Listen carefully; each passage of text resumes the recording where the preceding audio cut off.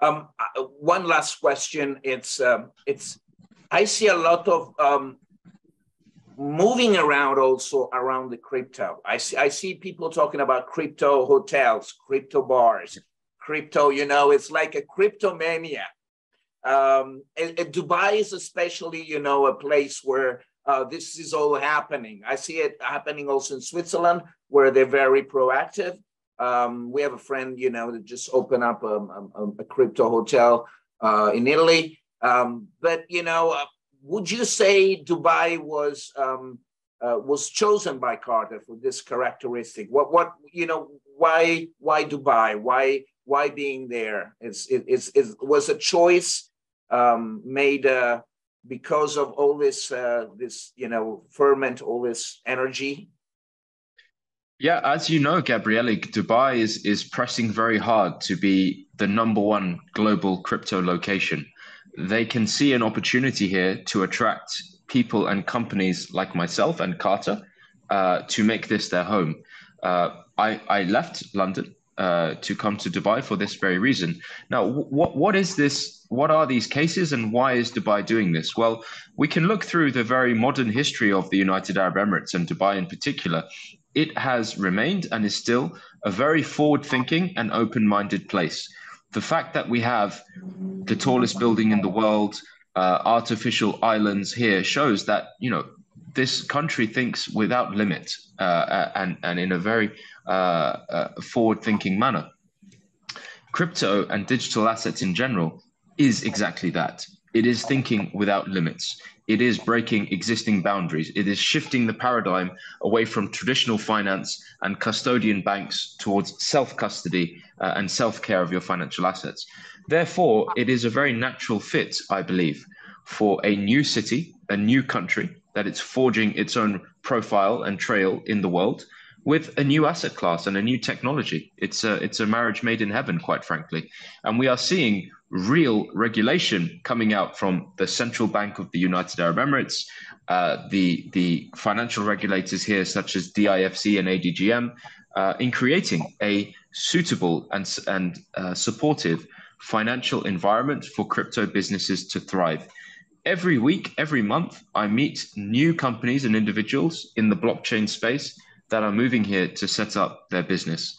And this is going to become, I believe, the #1 hub in the world for crypto. Well, fantastic. And one last thing for people that want to know a little bit more about the products, okay? Because I know Carter is active in so many different ways, and you have so many projects. I know some, are still, let's say, not talkable, but can you tell us a little bit more about, the different kind of products you can offer, or, that there are out there? Absolutely. So two or three of the main tenets of Carter, what is the main ethos of our company? Firstly, as mentioned, we try to minimize risk as much as possible. We only, I say only, aim to achieve 100% per year return for our clients. Now, in traditional markets where I come from, that is a fantastic return. That is amazing, almost unheard of. In crypto, that is rather low. Why? Because we're at the very early stages of adoption. We're in a space that is growing fantastically fast. Thus, great returns can be achieved, but we only, considering our banking backgrounds and our risk management practices, we aim to only achieve 100%. This is the first aspect of Carter that we keep very close. Secondly, we are non-custodial. What does that mean? That means if an investor chooses to invest with Carter, they never send us even a single dollar of their capital. That capital, crypto, remains in the client's own wallet, protected by their own keys and passwords and encryption. Carter connects externally via an API, a piece of code, and trades and implemented strategies inside the client's account. We never have the capabilities to remove or withdraw anything from the client's account. I often get asked about the various scams and hacks that occur in crypto, and I get asked, Bilal, how do I know you're not going to run away with the money? Quite frankly, we never actually have the money to run away with. This is rather unique and something that our clients really like. In terms of our strategies, Gabriele, we have 4, as you know. The first strategy is a medium to long-term investment strategy where we purchase assets that Carter knows and understands and likes very much in the market and holds them for the medium to long term.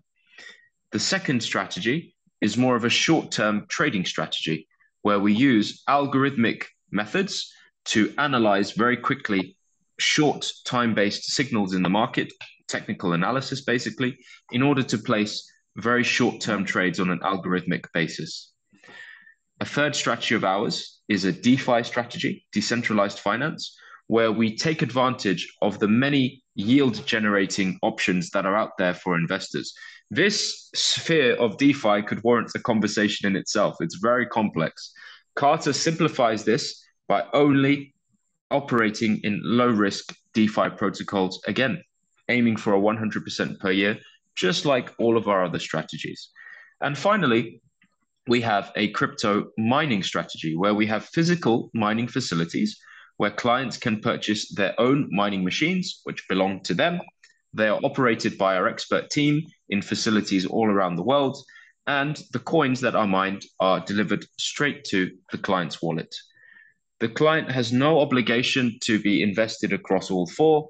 An investor can choose only to invest in one if they like, and they have complete freedom to enter, move, and leave at any time without any restriction from Carter.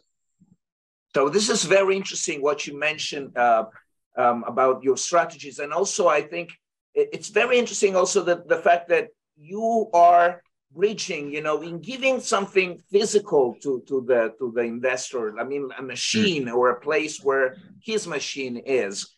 It's kind of bridging between, investing in a house, because my thinking is, people that were used to, to invest in a building, in a house, and something that they could touch and feel, and that I think they appreciate the fact that they will have a machine or a place where the machine is, and they can go and see it, and it's working.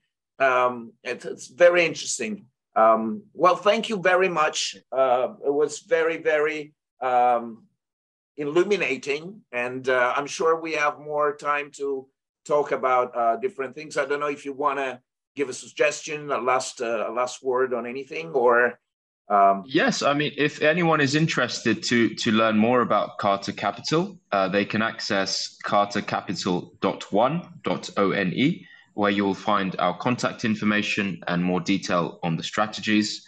Aside from that, Gabriele, it's been a pleasure to be with you. Been very aware and supportive of the Institute's activities in the last 6 to 9 months that we have been engaged on a number of projects. We hope to be able to assist wherever we can, because you're really doing fantastic work all around the world. Well, you too. So that's why we partner up, and we're really looking forward to be part of your strategies too. All right. Well, Indeed. thank you very Looking much. forward. You take care. Thank you. You too, Gabriele.